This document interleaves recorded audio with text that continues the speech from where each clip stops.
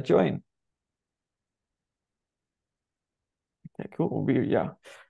Hi everyone, welcome to Developer UG for September online event again. Josh has promised that we're going to get back to hybrid soon, so that should be cool to see everyone in person, or as many as we can. But thank you for joining. I know that there's a lot of things to do in the evening, but there's nothing better than when there's ESCOM load shedding. If you're sitting in the dark, you might as well tune into something useful and productive. So I just want to thank our sponsors today for making this possible. So we are using we've hijacked Intellect's Zoom account. So they're providing the virtual venue for us that allows us to do recordings and all these other kind of things that we wouldn't normally be able to do. And the event will be posted to YouTube as well after this, probably in a week or so. This is a bit of editing. Yeah, so if someone else wants to see it, you can point them to that as well. And then we also have Developer UG is sponsored by Tarsus On Demand, which is a cloud solutions company, and they sponsor things like, especially when we do in-person events, pizza, beer, prizes, those kind of things. So thanks to Tarsus On Demand, go check them out. And then we've also got prizes from JetBrains. So we've got 3 licenses to give away this evening from JetBrains for any product you want from them. And the way we'll give them away is if you ask the first 3 people to ask a question during the Q&A part will get the JetBrains prizes. So a good motivation to think of some questions during the presentation, and then we'll give them away then. Okay, cool. On to our guest for this evening is Mark Robustelli, and Mark is from FusionAuth, and he does developer relations there.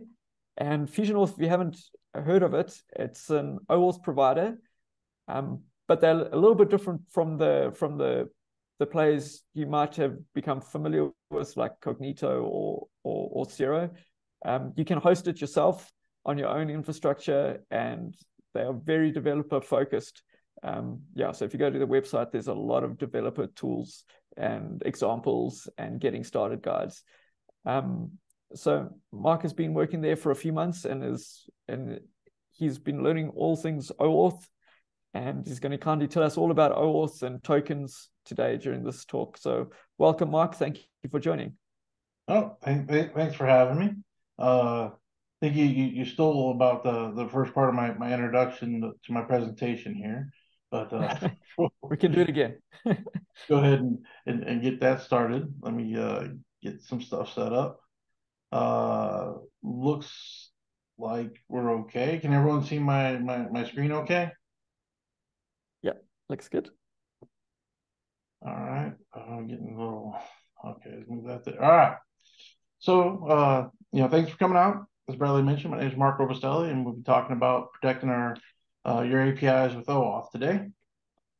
So again, as you mentioned, with FusionAuth, we're essentially a customer identity and access management platform. We're built for devs by devs. And what we basically do is enable you to offload your user management and those security concerns so you can focus on your core competencies. Many of our customers are currently using FusionAuth to protect their APIs, and to date, we have over 10 million downloads and hundreds of paying customers. So a little bit more about me. I'm been in software development for over 25 years. Recently started my gig at FusionAuth here about 3 months ago, as Bradley mentioned, as a developer relations engineer. It's great. I get to combine my love of technology with my passion for helping people. And a few fun facts. Well, fun's relative, so at least they're facts. But about a year ago, I moved out to Arizona, so enjoying the beautiful sunshine and scenery out here, and got a couple big dogs, Alaskan Malamutes, biggest of which is about 165 pounds, and you can see him here with my sister-in-law. So what are we going to cover today? So we'll talk a little bit about what problems OAuth solves. We'll look at how to get a token, what they look like, and how to care for them, both as a client and as a consumer. So to add some context to our discussion, I'm going to use our sample application that takes to-dos, a to-do list, and puts it online. Users can do all the normal stuff, read, write, update, and delete their to-dos, but we don't want to let just anyone do this, right? Especially not for someone else's to-do list. So here's a sample architecture for our SaaS-based to-do list. I'd like to introduce a little terminology here that's important. So here we have the client, right? This is the mobile app, the web browser, or some other client.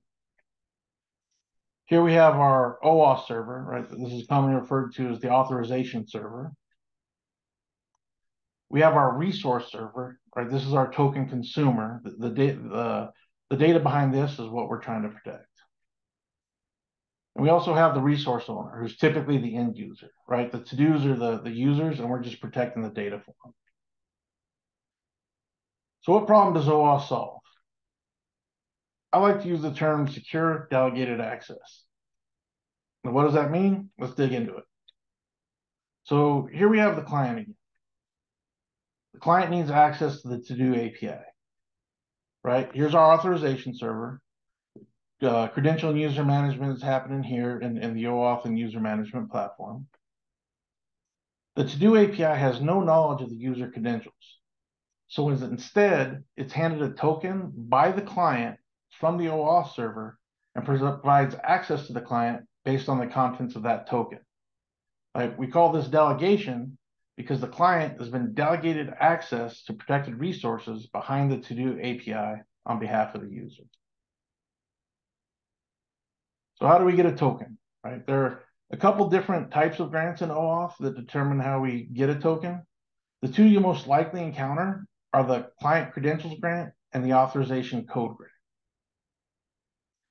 The Client Credentials Grant doesn't involve a user, and it's used for things like service-to-service authentication, and is fairly straightforward, implemented using a client ID and client secret. The grant we'll be talking mostly about today is the Authorization Code Grant. The Authorization Code Grant involves a user and is slightly more complex. So let's take a look at how this works and why it's secure. Here we have our architecture again. We see the OAuth and user management platform up top. We have the application backend, which is responsible for interacting with the OAuth server. And we have our to-do API. Everything to the right of the dotted line here is server-side, right? And with server-side, we have trust between server-side things, right? This is why the client credentials grant with client ID and secret work well here, right? We as developers have full control over how these credentials are set up, stored, and used. The client ID and secret are enough to identify and trust the machine or service with them. The client side on the left-hand side here is a little less trustworthy, right? We as developers don't have full control over what happens once the data gets to the client. We can't be 100% sure that data from the client hasn't been tampered with, unless we take some actions. So here we're set up for an ideal use case for leveraging OAuth. Using OAuth, the app backend and the to-do API stay completely unaware of the credentials, right? Only the OAuth server deals with these. The APIs get tokens from the client that were issued by the OAuth server, right? One of the primary benefits of using OAuth is that we get this kind of natural security barrier built into the protocol. Now let's do a step-by-step walkthrough of the authorization code grant. All right, so the client makes an initial request to the OAuth server, right? And the OAuth server renders some HTML. This is probably something like your typical login page, right? And this is where the resource owner or the user, right, can enter the credentials, like their username and password, right? The OAuth server will validate these credentials, right? The benefit here is that you can offload this authentication. And once it's set up, you can do things like add two-factor authentication and do other things, maybe some advanced security checks like IP filtering and that sort of thing. And all of that can be done by the OAuth server. Assuming the user's authenticated successfully, the OAuth server will then redirect back to the client with the authorization code. Right, and the authorization code is just a random string, right? They're single use, so there's some inherent security there with these codes. And this is not the same thing as a token. The client takes this authorization code and presents it to the application backend. Typically, as we have in this scenario, we have a client ID and secret that has been configured on the app backend ahead of time, right? And this secret uniquely identifies the application backend with the OAuth server. This way, when the app backend makes a token request to the OAuth server and presents the client authorization code along with the client ID and secret, the OAuth server knows who it is, right? The backend is basically asking the OAuth server, is this authorization code valid for my application? If it is, it will then return the requested tokens to the app backend, right? These tokens are likely the access token, which will grant access, and a refresh token. The app backend then returns these tokens to the client so that the client can use these to access our protected resources. Now, you might be thinking, hey, Mark, this seems a little bit dangerous, right? We're storing a bunch of access data on the client. How do we know no one will mess with it? Well, it's a great question. And we'll discuss things like client-side storage of these tokens and validation in a bit. But for now, let's just go with it. Once the client has the tokens, the client can present the access token to the To-Do API. And the To-Do API will validate the token and allow the requested action to be taken if the token is valid. Again, we'll go over validation in a bit here. So in this case, let's just say the tokens are valid, and then the to-dos are returned to the client as JSON. All right, so just to recap here, we went from a user logging in to getting the requested data from our protected resource. And that's basically our SaaS-based to-do application example. Anyone have any questions on that?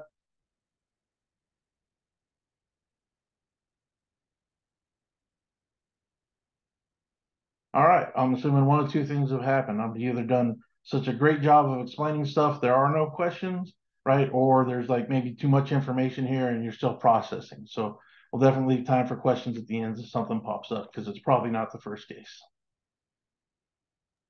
Ooh. What was that? Oh, no, okay. All right, we'll move on here. All right, so it's worth covering a little bit about who owns what in this integration. All right, so we'll cover some responsibilities next. Here's our architecture again. OAuth and user management is done by the OAuth provider, right? This is something like FusionAuth, right? But I want you to be aware there are numerous open source libraries and other services available out there.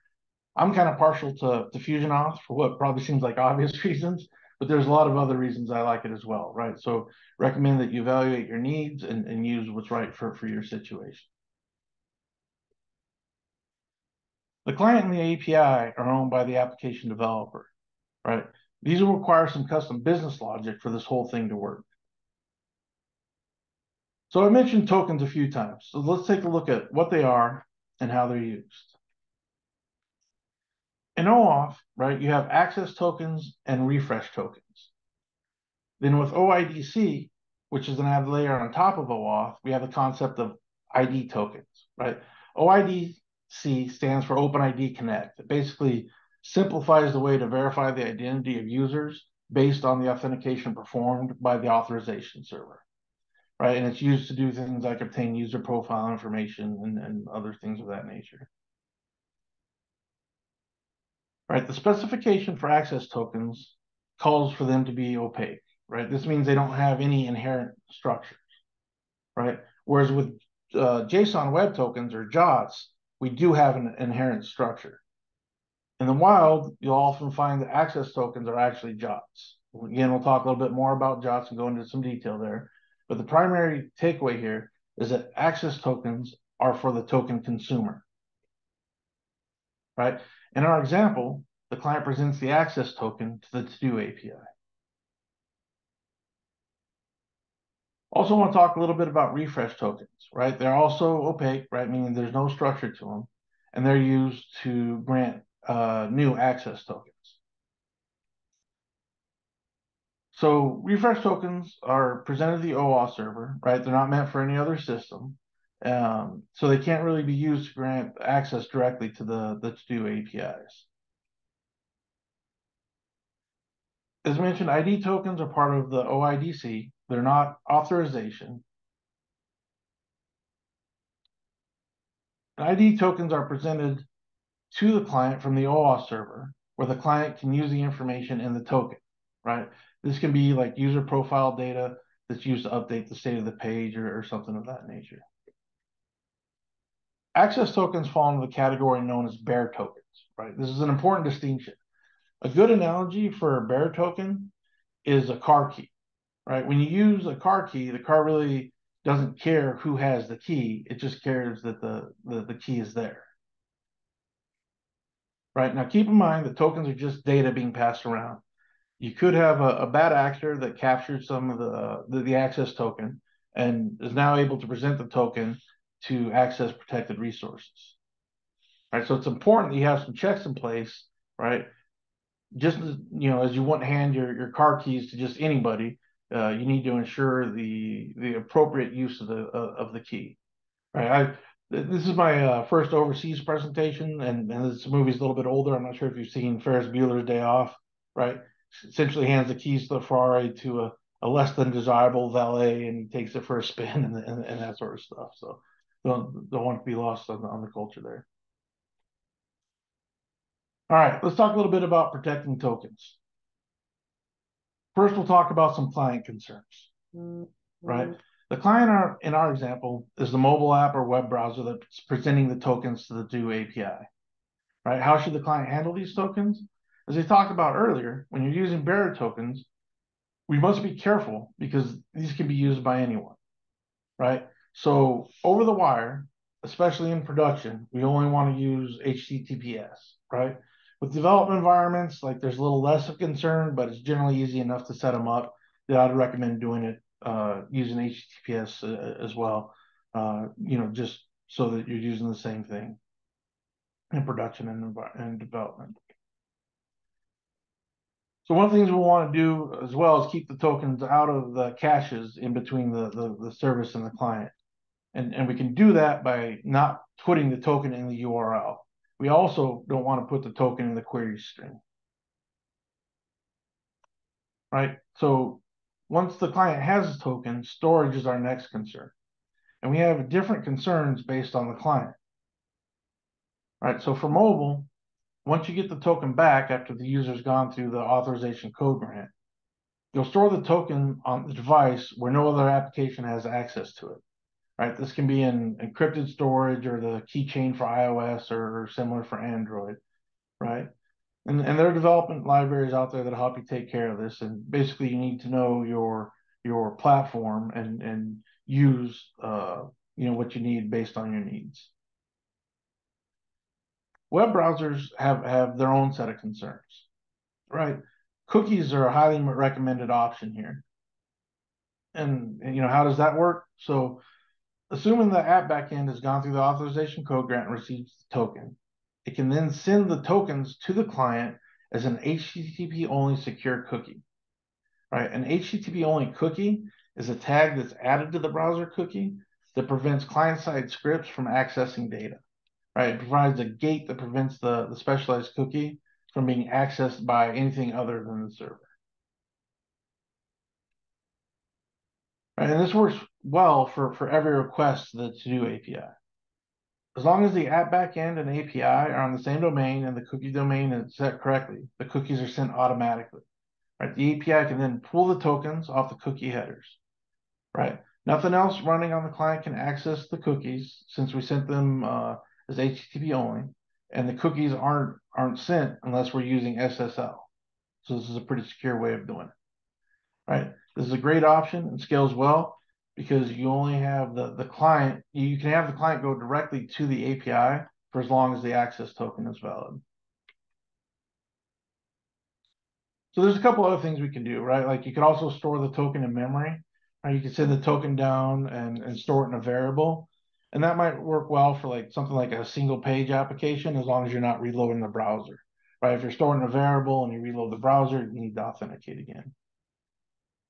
there are a couple other options. Something's being called a web worker, right? It's a way to run scripts in the background threads. Like once a worker is created, a worker can send messages to the JavaScript code that created it, and vice versa. There's also something called the backend for front end pattern. What this means is you actually have the app backend hold on to the tokens rather than send them down to the client. Right. Initially, I thought this sounded like a great idea, but you also have to implement a few more moving parts, right? And that means developing and deploying them and maintaining them. So I've never really used it. I've never used either of these methods, but wanted you to be aware of them. All right. Now let's take a look at token lifetime recommendation. Sorry, we just got one question. Oh yeah, there. sure. We just JP asking, is session storage? Can you use session storage for storing tokens in the browser?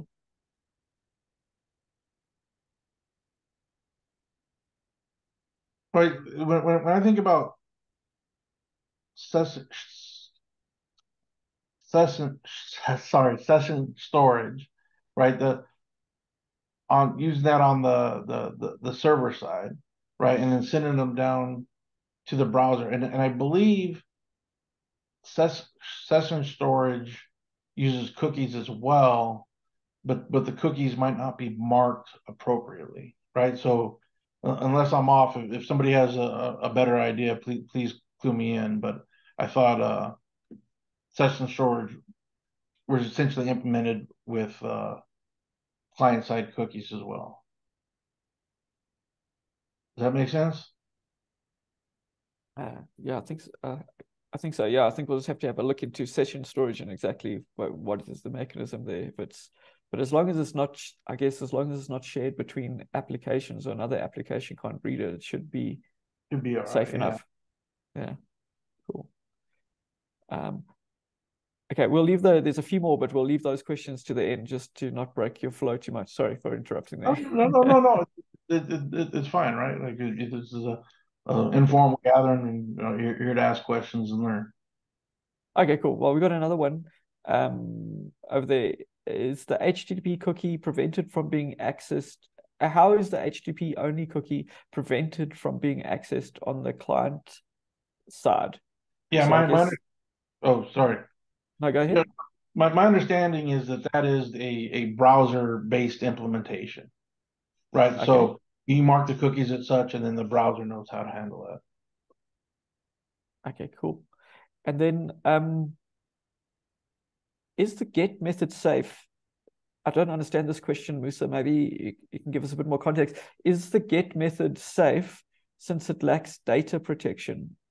Yeah, but what I would say there is that the get method itself is not, I wouldn't say is considered safe per se, right? And using it over HTTP, anybody with a wire sniffer could pick it up, right? And that's why we encourage the use of HTTPS, right? Because that provides that encryption and that level of security. Yeah. And HTTPS does encrypt query string parameters, right? So even if a token is in the query string, it should be encrypted. It should be, but we generally want to keep it out of there because, yeah, I mean, it can get involved with the cache and that sort of thing. Yeah. And then we got one more. How about using local storage for the token? Yeah, right. And so we kind of cover that a little bit, like with the mobile apps and stuff. So if you're using like secure storage on whatever platform that you're using, and you know how to do that and make sure that nobody else other than your application could read it, I think that's kind of what we're talking about for the mobile apps. I'm not sure you have that level of access, using the browser to try to store stuff locally. But yeah, if you can figure out a way, the important thing is to ensure that nothing other than your application can access it. Yeah. I think even, with local storage in a browser, I think that is separated by domain. So as long as it's nothing else on that domain can read it. Yeah. Cool. Cool. All right. So thanks for the questions. We'll try to jump back in here and then keep them coming, and we'll address them here a little more towards the end. Cool. All Yeah, right. we'll stack them up. All right. So we're talking about access tokens or lifetimes for tokens, right? So access tokens are generally meant to be short-lived, right? We're talking minutes or even seconds for them, right? And going back to the concept of bear tokens, right? If an access token is stolen, right, it can be used by anyone who has it. So you don't want it valid for a long time. The problem here is every time the token expires, the user has to re-authenticate, right? We could increase the timeout for the access token, but that poses a security risk, right? So with short expiration time for access tokens, we don't want to force the user to log in every time they expire. So here is where the refresh tokens come into play, right? They're an integral part of any OAuth-based system, right? They can be long-lived, right? They should still be protected, but can only be used to get new access tokens, right? They can't be used to access the protected resources directly, right? And so here's how they work in practice, right? Let's say the user has successfully signed in, right, and is using our application. And at some point, the client makes a request, right, maybe to update to do or assign to do someone else. And let's say we had the access token lifetime set for 5 minutes, right? The request is made at the 6-minute mark, so this time the token access token is expired. So the to-do API denies the request. So what happens next? Right, the client should catch the request denied status and say, okay, my access token is no longer accepted, but I have this refresh token. Let's present the refresh token to the OAuth system. The OAuth system will run checks on the token, right? So what checks will run? Things like, has the user logged out? Is the account still in good standing? That sort of thing, right? If that all checks out, the OAuth system sends down a new access token. Right, the client can then present the new access token to the to-do API and continue to work as usual. Right, the client resubmits the request with the new token, and now the request is accepted. Right, the to-do API sends back the to-dos as JSON. Right, and behind the scenes, the user has transparently logged back in. Right, we recheck the authentication status on the user, and we've done this without requiring any action by the user. Right, so a couple key takeaways for the refresh tokens, right? The client needs to know how to use it. The client needs to know how to store it. The client needs to know how to handle the denied request. Right, it also needs to know how to present the refresh token to the OAuth server once the access token has expired and can no longer be used. Right, the client then needs to store the new access token and resubmit the request. So the to-do API, right, our to-do API doesn't have any action here. This is all client-side logic. All right, so we spent a little bit of time going over some client concerns here. Now let's look at some of the consumer concerns, right? The consumer, remember, is the thing being presented the access tokens by the client, right? It's responsible for accepting those tokens and validating. Once the tokens check out, the resource server will return the data, right? So remember from our example, right? The consumer is the to-do API. So there are really two options for validating tokens. Tokens with an internal structure can be examined, right? Or we can decide to introspect the token, right? Introspect means to present the access token back to the OAuth server that generated the access token and then get back some additional information about that token. Examining the token only works if we have something like a JOT, right? Remember, JOT is JSON Web Token, because these have an internal structure, right? And it provides information about the token itself, right? When examining the JOT, we need to validate the signature, right? The JOT contains a signature, and validating the signature ensures the token has integrity and that no changes have been made since it's been issued, right? If changes have been made to the access token over the wire, like possibly by a bad actor, the signature will be invalid. Once we validate the signature, we need to validate the claims. So let me add a little context to this. We'll start off by looking at the JOT. right? Here we have the typical JSON web token, right? And we have three parts. The green is the token header, the blue is the token body or payload, and then we have the signature in white. The header and body are base64 URL encoded, right? So we can actually take a look at the header and body and decode it and see what JSON it contains. Right, so if we look at the header, right, it contains some metadata. We have the algorithm here used for signing the token, right? In this example, it's used HMAC with SHA-256, which is a symmetric key hashing algorithm, right, that uses one shared key. And we have the type of token, JOT in this case. Right, and here we have the body of the token that has some valuable information about our APIs, right? Things like roles, the issuer, the audience, and that sort of thing. And finally, in white, we have the signature, right? The signature is an important part of any job. When creating the token, right, we take the header and body together and run the cryptographic algorithm over it, right? This generates the signature so that when someone receives the token, they can verify that the signature is as expected, and therefore know the contents of the token can be trusted. So if the token is signed based on the original roles, right, and the roles were updated to something like admin to super admin, right, the signature no longer match. And the consumer, right, would know that the token can't be trusted because the signature is invalid.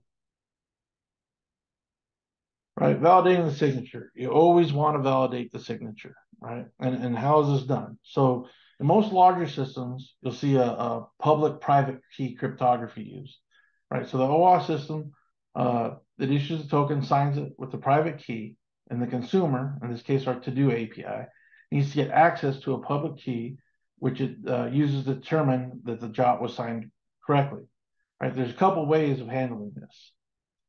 So the public key can be deployed, to the to-do API, right? This is convenient because we don't need any direct communication between the OAuth server and the to-do API. But this requires some configuration, right? You got to put the key on there ahead of time, right? A more common way of doing this is to reach out to the OAuth server's well-known endpoint to retrieve the keys, right? There's a standard JWKS, which documents how to publish public keys using that well-known endpoint for the authorization server. All right, so remember the JOT header contains some information that will let you know how to validate the signature, right? So in this example header, right, the algorithm used to sign the token is RS-256, which is an asymmetric algorithm, right, that uses that public-private key pair. Right, the KID is the key ID, right? So you can use this to get the correct public key from the OAuth server so you can validate the signature. Right, if for any reason the signature is invalid, right, you want to stop immediately. Right, and typically the cryptographic signature validation is done with a library, right? The libraries exist for any language, right? And we strongly recommend like using a library. Like don't try to do this yourself. It's very complicated and very easy to make mistakes in the implementation. But if for whatever reason you find issues with the signature and it doesn't match up, like don't move forward, don't pass go, don't collect $200. Like the information you're getting is not good. So if the signature does check out and we can trust the token, then everything checks out. Then we'll want to take a look at some of the token claims. All right, so here we have the payload from the JOT, right? And there are three primary important claims to validate, right? And keep in mind, it's the responsibility of the consumer, our to-do API in this case, to do the validation. If the validation fails, again, if any of the validation checks fail, we need to deny access. So the first thing we're going to check is the issuer claim, right? This can be like a domain, as you see here, right? It could be also be like a universally unique identifier, a random string, or full URL. It really doesn't matter what it is, as long as it is what is expected by your to-do API. This tells us who generated the token. so we know how to trust it. All right, the next thing we need to validate is the expiration time, right? So the expiration time is basically the number of seconds since January 1st, 1970. And if it's in the future, then the token is valid. If it's in the past, then the token is expired and we can deny access to the users, right? Again, there's a lot of libraries out there that help us determine the status, so you don't necessarily have to put your math skills to the test. The last standard claim we're going to check is the audience claim, right? This represents who the token is intended for, right? Again, this can be any value as long as the OAuth system and the to-do API agree on the valid values. Now you might be thinking, why does this matter? So imagine that you have another API, right, where access is managed by the OAuth server, right? Say a billing application.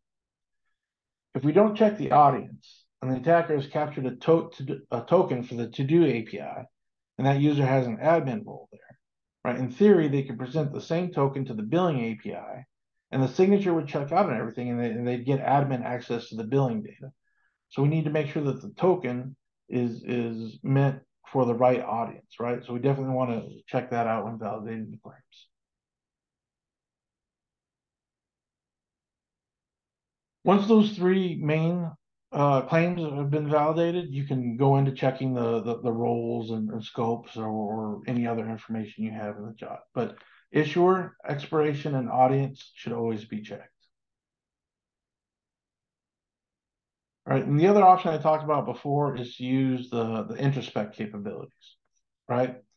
And this works by, again, sending the request back to, or sending the token back to the OAuth server, right? So when the to-do API receives a token, right, it'll directly call the OAuth system's introspect endpoint saying, hey, I have this access token. Can you tell me about it? Right, and this is what we can expect in return from that endpoint, right? Very similar to the payload of a JSON web token, right?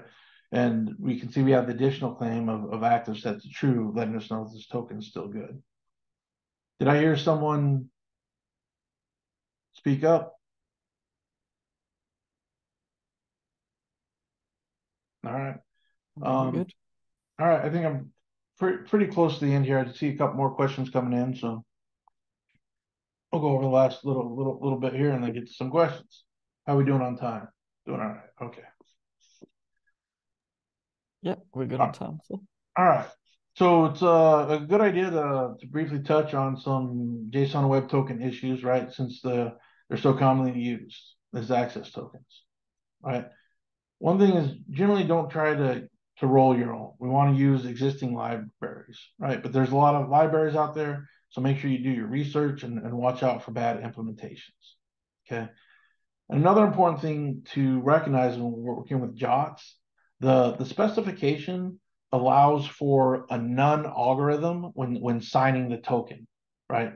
This means that there's like no signature validation. That means anybody can put anything they want in there, and you have no way of validating that that's true or not. So stay away from JOTs with using the none algorithm. All right. So in conclusion, right, we recommend using tokens, right? On the client side, be sure to transmit tokens securely, handle token storage appropriately, and handle the refresh tokens. On the consumer side, be sure to validate the tokens, examine the signature or use introspection, and check out the claims. Now, like what we've gone over can seem like a bit much, right? But as mentioned before, like there's several libraries out there for most languages, right? And this turns what looks like a lot of steps and work into basically a simple inclusion of a library and configuration, and then you're off and running, right? So all this is a bit of a look at what happens like under the covers when using the library. So with that, right, I'd like to thank you all for your time. Let's see, we've got some additional questions we'll go over here. But I want to make sure that, like, again, if you have questions afterwards or you take a look at some of our samples and you have questions, like don't hesitate to shoot me an email or join our FusionAuth forum, right, or reach out to me on social. My job here is to help make sure that you can get your authentication needs working as desired, right? And if you're interested in applying some of this knowledge, you can download FusionAuth, and start playing with it. Just so you're aware, our self-hosted community version is free, so you can download that, run production on it if you want, and then as you grow, right, you can we offer web hosting services and a few more advanced security features like MFA and that sort of thing, multi-factor authentication with upgraded licenses. But definitely check out our website there. We've got a bunch of quick starts that'll help you get up and running in many languages. Bradley and I were talking about them a little bit before the meeting. And then if you go to our website, we also have an ebook called the Modern Guide to OAuth if you're interested. And so feel free to grab it and do a little further reading. Awesome. So, Thanks so much, Mark. That was cool. And yeah, I think everyone's dealing with auth these days, and especially with APIs and cloud services and all sorts of things and third-party auth. So I think it's a really interesting thing to get to know. and, There's so many new options now. yeah, and I mean, I'm sure you're all much brighter than I am, but it can be at least for me, it was a bit intimidating at first, right? Like Yeah. you're dealing with security and there's lots of standards and that sort of thing. And like I said, the one thing I want to stress about this talk is that there's a lot of moving parts for sure, but for most major languages, they have libraries set up and just put in the name of your OAuth server, your client, your secret, and like it handles because of the standard, it handles like it can handle like the introspection and the refresh tokens and a lot of other things. Cool. We've got another question from Craig, who's just asking, would you recommend preemptively refreshing the access token before expiry, or would you only do so when the access is denied? So I'm guessing if you get a 401 back from your API. I'll give you my least favorite but most common answer, right? Like it depends, right? It depends on what you're doing and how your users interact, right? If you have a very quick timeout and your users take a long time between actions and the token is going to expire pretty often, then yeah, you can save a lot of round trips, right, by doing it preemptively. Um, you know, but I think the most common use case, if you have, a lot of user interaction in a short amount of time, is to catch the timeout and then handle it then. Okay, cool. Is there any more questions there? I've got one or two. I'll get it in while other people are brewing up some questions. We've got quite a few, but you're talking about audiences in the token claim. Can you have multiple audiences in a token? Can a token be aimed at multiple different services, or should it just be one audience per token? I can't answer that definitively. I believe it is one audience per token. I'll have to look into that. But that doesn't mean you can't have multiple applications expecting the same audience. Okay. Does that make sense? So, Yeah. like, if roles are the same for your to-do API and your billing API, in theory, you just say, "Hey, my audience is my API," right? And then both applications will expect that audience. Okay, cool. Okay, we've got one from Baja. In terms of the web, provided all the necessary precautions you mentioned are taken to protect the tokens, would there still be any scenario that could lead to it being compromised by bad actors, or is it 100% fail safe? Is anything 100% fail safe? Right. I mean, Yeah. these are best practices and like industry, accepted standards, right? But there are, you look at what's happening with like the casinos in Las Vegas right now, right? Like there is a human element to certain things, and if somebody has the right access to the right network, they could possibly decrypt some of the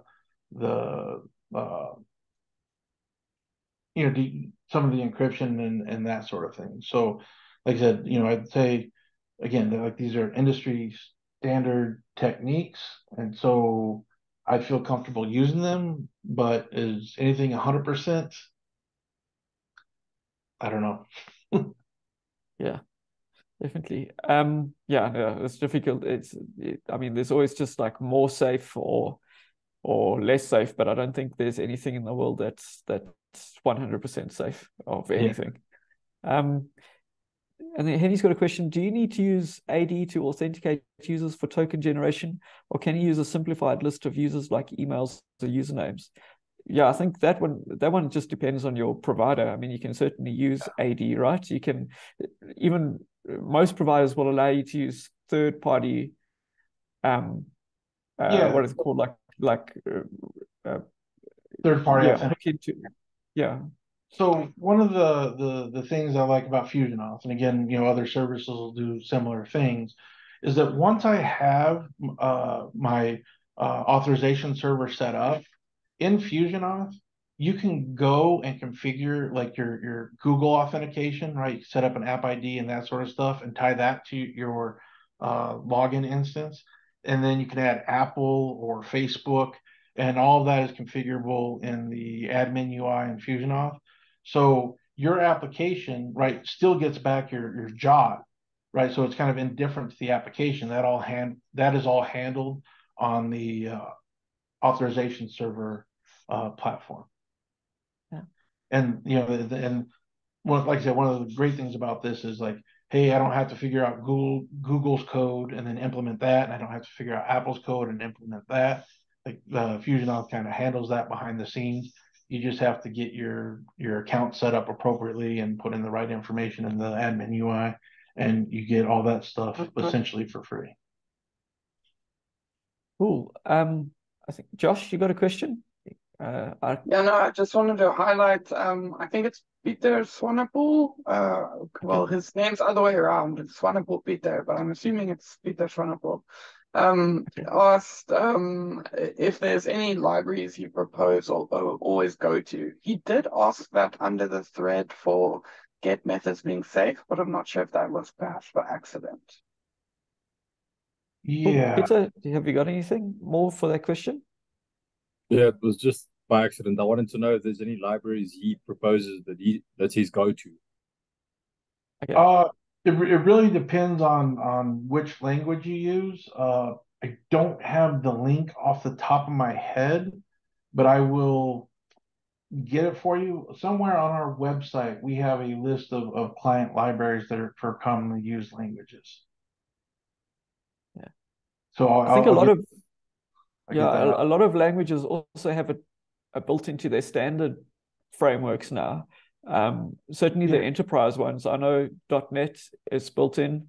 Well, you can download a NuGet package from Microsoft, and there's one for Java Spring. I've used both of those. Yeah, I'm not sure for things like Python on that. I think and JavaScript or Node, there'll probably be good third-party ones, standard ones. Yeah. Although Express, I think, can do it for Node. So yeah, I think the major web frameworks have got it built in, as far as I've seen. Yeah, I'm just trying to see if I'll get that link to you, Bradley, and then you get it out to the rest of the team. Okay, cool. Yeah, we'll post that. Okay, cool. Craig's got another question. In terms of revoking issued access tokens, is there any standardized mechanism other than making the access token expire quicker? Not really. I've seen some implementations in that, not necessarily per user, but overall, where there's some logic is essentially said, hey, any access token before this date is invalid, and you could put that date out in the future, right? So like, if your access token time is 5 minutes long, that you can say, hey, any access token that is valid less than 5 minutes into the future is invalid, right? I don't know if I said that clearly or that makes sense, right? So you can implement some custom logic that says not just is the token valid past this instant, but past whatever instant it would be when all your tokens expire. Yeah. I guess it's difficult to do if you're validating that token, on that API itself, because you're not even talking to your auth provider at that point. You're just verifying the signature on that token, and that's cool because you don't have to make a call every time you get a call. Every time you get an incoming request, you don't have to make an outgoing request to your auth provider. But then, yeah, you're going to not be able to revoke a token unless you've got some custom logic to say, okay, here's a list of revoked tokens, or like you say, Mark, just say like any token for this person shouldn't be, unless it's newer than whatever date, it should be revoked. Yeah. So I guess that's the case for making the token validity fairly short and using and relying more on refresh tokens, correct? Yes, exactly. Okay, cool. Have we got anything else? Any other questions? We've got a few more minutes, so if you got anything else, put up your hand. Or I think we had someone else put up their hand earlier. I'm not sure if your question was answered. Let me look through the list and see who. Yeah, it's just making question. Cool. How's it going? Yes, good. Now, I just wanted to find out regarding client IDs and client secrets when you authenticate using like any OAuth provider. Like what's the recommended way to manage those secrets on the back end after authenticating the user before you generate the tokens? Yeah, so right, those can be handled again, several ways depending on your implementation, right? Like a common thing we do for a lot of our quick starts is set up environmental variables on the server and store the client ID secret in the environmental variables. But it would be any other secure way of storing them on the server will work as well. Yeah. Yeah, there's also if you're using a cloud provider, they've a lot of them now have like secure secret storage, which you can use to set it up, or you can use third-party things like I think like HashiCorp Vault is one of them that you can put secrets in and then access it securely from your running services. And then I know that .NET has also got some fancy stuff that you can store in the runtime. It's got a mechanism that you can store secrets that are encrypted, and you can read it there. But generally, I guess the idea is just don't put it in your Git repos. The big no, right? Yeah. I think that would be the bare minimum. Yeah. Yeah, because then Okay. pretty much the whole world will get hold of it at some point, or at least ChatGPT will get hold of it. Nice. And Okay. that's Nice. I mean, you're joking around a little bit too, but one of the nice things to do and think about is like secret rotation, right? Like FusionAuth has APIs, right? So you can run automated programs that change the client ID and secret so often and then store them somewhere or something like that. So that you don't have one long living one out there for a long time. Yeah, that's actually a good point. How often would you recommend changing that client secret? Again, it depends, right? Like if I was creating an application, I'd probably do it at least once a month, right? But it all depends on how active your application is, and you don't want to cut somebody off halfway through because things have changed and that sort of stuff. Okay, cool. That's a good rule of thumb. Oh, I see people have started dropping off. So just before everyone drops off, would you mind picking 3 winners from the questions that were asked? Well, I think at the beginning, Bradley said that they were the first questions, right? So let's Yeah, take a look here, right? So I think technically looks like JP Russell, right? Is storage session a no-no when storing tokens? Kind of talked about that. And then I'm terrible with names, so forgive me, but I think it's got to be Mar. Sheldon Hayes. Yeah, South African names all over the map. We got them. Yeah. Cool. So yeah, JP, Yeah, I think those. Mar, And Jacques. and Jacques. Yeah, So they'll that probably need sounds like a yeah. That sounds good. Cool. So, Joshua, are you going to be able to get their information? I'll attempt to do so, yes. Okay. Cool. Thanks there, Mark.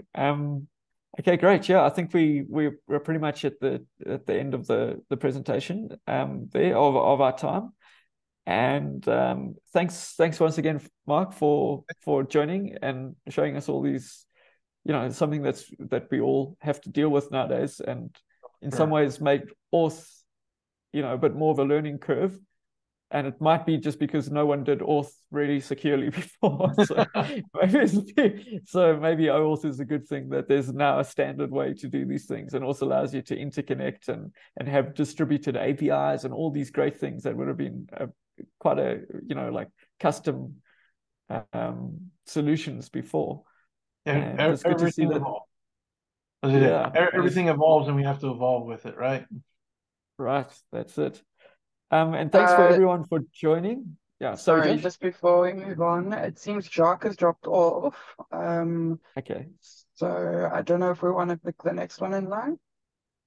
Okay, cool. Let's have a look. Jacques, if you do hear us and you under another name, speak very quickly.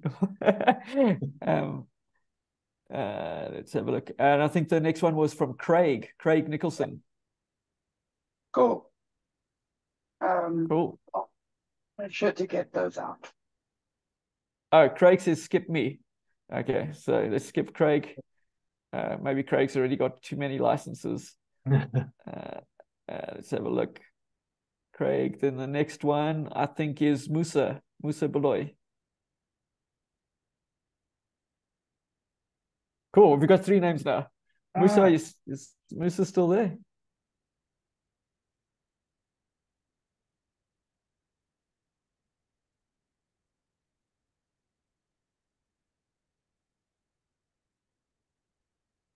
Seeing him in the list. Well, while we're waiting for him, I just want to say, thank you for having me. Thanks for showing up. I think these meetups are great. And like I was telling Bradley earlier, one of the things I love presenting is, I get to learn as well. And so really appreciate what you all do here. And thanks a lot. Cool. Yeah. And I think we had a pretty healthy turnout for the virtual event this evening. And Yeah. it just kind of shows that it's a hot topic and everyone's keen on it. So yeah, maybe we'll have to revisit some other aspect of it at a future date. So thanks very much for joining, Mark. And thanks for everyone else that attended. I know it's sometimes an awkward time of the evening, but thank you so much for attending, and we hope to see you next time, and even in person in the future. Cool. Thanks, everybody. Oh, thanks, everyone. Cheers. Bye. Cheers.